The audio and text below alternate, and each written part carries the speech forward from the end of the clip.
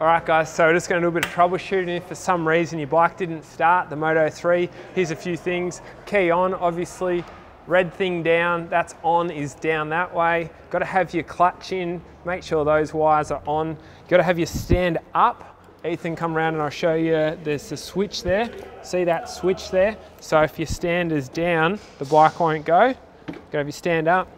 Make sure your petrol is on. So that's off, that's on. And then hit the start button. This one started easy. If for some reason it doesn't start like that, then try a little bit of throttle. That would be like just this, hold it like that. So don't do that, just hold the throttle like that.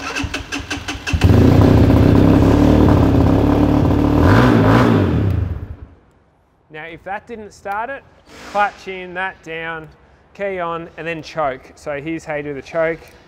Hold it like that, hold it on like that. You can hear the engine. If I let go of the choke, you hear it changes just a little bit. You hear it change a little bit.